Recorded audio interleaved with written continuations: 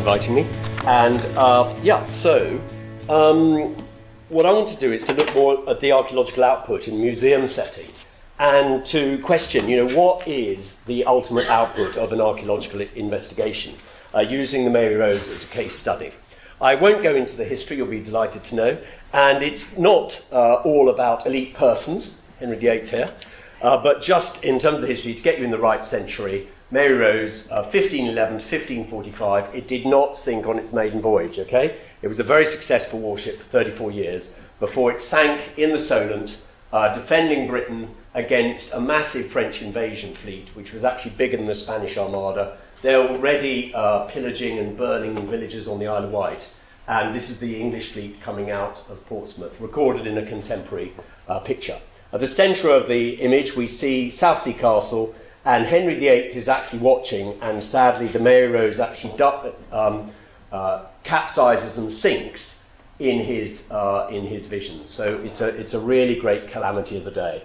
But that's enough about history. I won't even go into the sinking, except perhaps in the pub over lunchtime, because it would take too long. But my theory is that it would have been a combination of factors.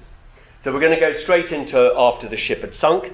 And what I think is really important, we're starting on the archaeology here, is how we can see the deterioration process through the archaeology. So if you can imagine, it's very murky in the Solent, so silts are suspended in the water, and they can come in through the open gun ports and start filling up the ship. Once they're inside the ship, they can just settle down like dust in the attic, or like ash at Herculaneum or Pompeii.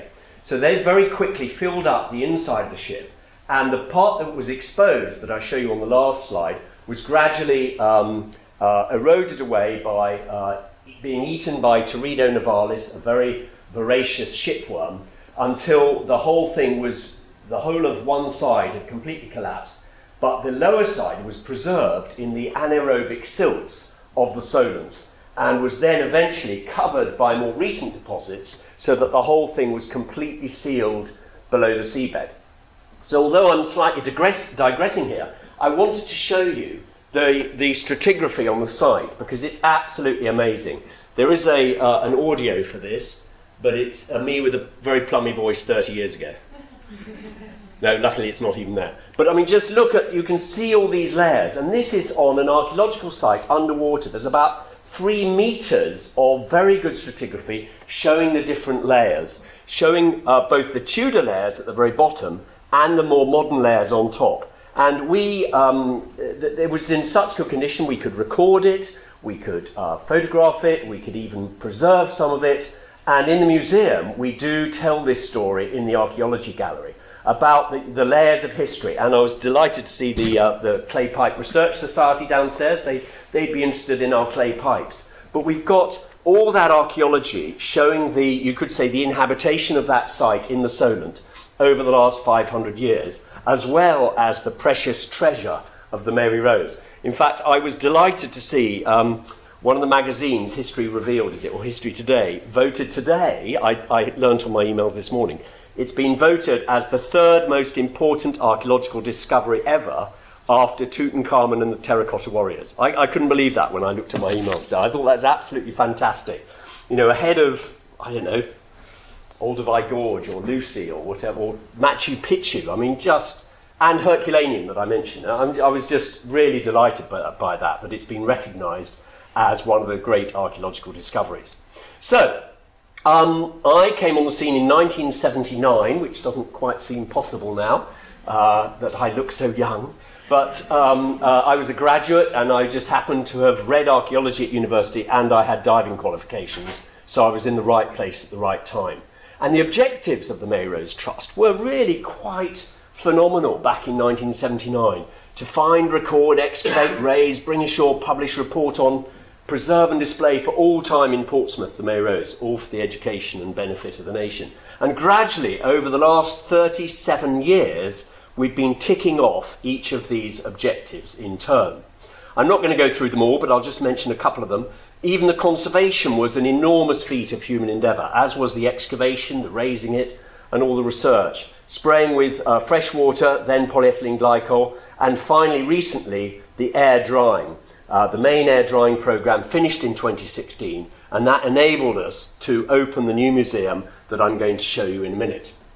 But also one of the things I mentioned, to publish, to report on. This is, you know, perhaps back more onto the theme of this conference, about what we do with the results of our archaeological investigations. And the brief also asks us to think about the, you know, the highs and lows of our work. And I think one of the lows was in the sort of 1990s, when we still had this enormous backlog of publication. But I'm delighted to say, actually with help of the Heritage Lottery Fund, they gave us their first ever grant to help us with just some of the expenses of the publication. And that really sort of focused the mind to get this publication done. So in the 90s and early noughties, we produced our main academic and part popular publication of all the archaeological work. And in a way, that was a great load off our shoulders. And it enabled us to then think about what I think are the real outcomes of our archaeological process, which is to display for all time in Portsmouth the Mary Rose, all for the education and benefit of the nation, as you saw in those early objectives. So that's what I want the main part of this talk to be about, is how do we do that? How do we try and make an archaeological excavation relevant for a 21st century audience? I actually love experimental archaeology. I think it really helps when you can show the public, not just talk about futtock seam covering pieces and rising floors, but actually create them in front of the eyes of the public. Here using traditional techniques, adzes and axes, to hew a piece, the crook piece of timber from a tree into a rising floor. And here's more of it being done there. Using a pit saw over trestles to saw some of the planks on the Mary Rose. What we did is we created different parts of the ship using three of the traditional methods that were used in those times: hewing, sawing, and finally cleaving. This was the most exciting thing, just getting an oak tree and cleaving it in half, and then getting the half, cleaving it into quarters, eighths, sixteenths, 30 seconds. And by then you almost have, you can see a weatherboard plank here, which is exactly what we had in the upper structures of the Mary Rose. But to see that going on and bringing that alive to the public in demonstrations, this happens to be at a Festival of the Sea in 2016, in Bristol. Seeing the sights and sounds of a Tudor shipyard, this is what I think helps to bring the public alive for a 21st century audience, for a modern audience. Not necessarily those great book stoppers that we have, which is our academic publication. Another project that we did was the galley, to create a reconstruction of the galley. So we took the original photographs. In fact, we did this excavation in 1982, but I only did the analysis of the results in 1995, looking through all the records, the photographs, the drawings, all those site recording forms we've heard about earlier, to recreate a reconstruction of this galley. So this shows the first bricks that were found. It was literally like a rubble pile of bricks. If that picture was there, they would go up to the ceiling, this rubble pile of bricks, with another 2 meters of silt above that, which we'd already dug through. But underneath this enormous rubble pile of bricks, we found one of the 2 brick furnaces with a cauldron on top in fairly intact condition. And from that, we were able to make I think it's a pretty well 98% accurate reconstruction on paper of what the ship's ovens, the ship's galley would have looked like. And from then, we made a modern reconstruction using modern bricks. And it's really when you only start to do this that you can understand how something was built and how it could have been used on board a ship. And this created an enormous amount of public interest, but not nearly as much as when we actually started cooking on it. To actually cook on a Tudor Arga, it was called in the papers, was absolutely amazing. And what we were able to do is to show how they could possibly have cooked, not just for 500 members of the crew, but also 35 officers using different methods of cooking. It looks like a very crude cauldron, but actually you can then cook food for the officers inside the crew's broth, like a bain-marie. We also find we had a convector oven on the front of this thing. We've got a radiant oven that you can use casseroles and things on. So this sort of thing, to me, is really helping to publish the results of our work in a way relevant to our public. So in our something that we do now, actually finally getting onto the museum, one of the things that we do in the archaeology gallery in the museum is to show how things look like when we first excavated them. Okay, it didn't look like this and we couldn't see it because of the very bad visibility. But imagine that with another few thousand bricks piled on top of that, and then these silts above that I was talking about. In the archaeological process, we find things in this sort of chaotic state, but then what we've done is to juxtapose this display, or showing the sort of rubbish and rubble in which you find something, with a reconstruction, this time not using modern bricks, but using the actual Tudor bricks that we found on the ship. You can see the wonderful entrance to the ovens here. We've even got 700 logs. We've actually got the logs that we used to power this fire. Nobody else in the world has 700 Tudor firewood logs, do they? Hampton Court, they burnt all theirs. We've got the only ones, and they're birch, and they've even got the bark. In fact, I love this object. It's a chopping block, but I hope you can just see from the back even the marks of the Tudor cook who, chopped up the meat on this block, and seeing things like the marks of cleavers and knives on chopping blocks. That, to me, is what brings the past to life. I also love this because there were two of these on board, and because of a trick of reflection in this internal glass wall here, you can actually see the reflection of the second one, and that's exactly how it was on the Mary Rose. One on the port side, one on the starboard side, with the keel in between. So this is sort of, as I said, how we juxtapose the archaeology with what it would have looked like back in 1545.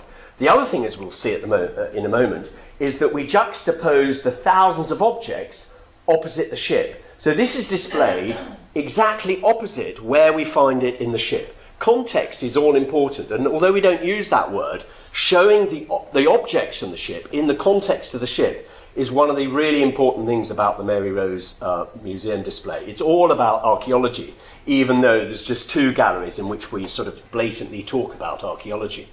And what we're trying to do is to bring to life these people from 1545. And it's a pity because it's become a bit of a cliche, bringing things to life. But that is certainly what we try to do in the Mary Rose Museum. We try to tell stories about all these people in the ship. On the main deck here, yes, we've got guns, we've got iron guns, we've got bronze guns, but we've also got a cabin with all the carpenter's equipment, the carpenter's cabin, we've got the surgeon's cabin, we've got the navigator's cabin, and we can tell stories about this people. Our museum, it's not about a ship, it's about real people, and we can tell the stories about real people. But we also like to show how much stuff there was in this ship. This museum displays, it's not about showing one wonderful 16th century pot that expresses everything to do with pots in that period. It's about showing all this stuff that was found on board, the magnitude of all this stuff. So I've called this the living ship, and we've got thousands of objects that are intensely personal. They can tell us the stories about the people, and they illustrate life at all levels of society. I mean, most of the museums or public houses or palaces you go to, they tell you about the rich people. We heard earlier, they tell you about the elite persons. This is about stories about everyday people. I wondered if that was one of my warnings.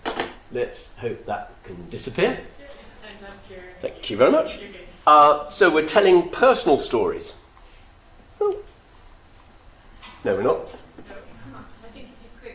Right, so what we do is we put groups of personal objects together. For instance, where we found a chest underwater, we're pretty sure they belong to one person because they've got one comb in them, one pair of shoes, one dagger, one book or whatever.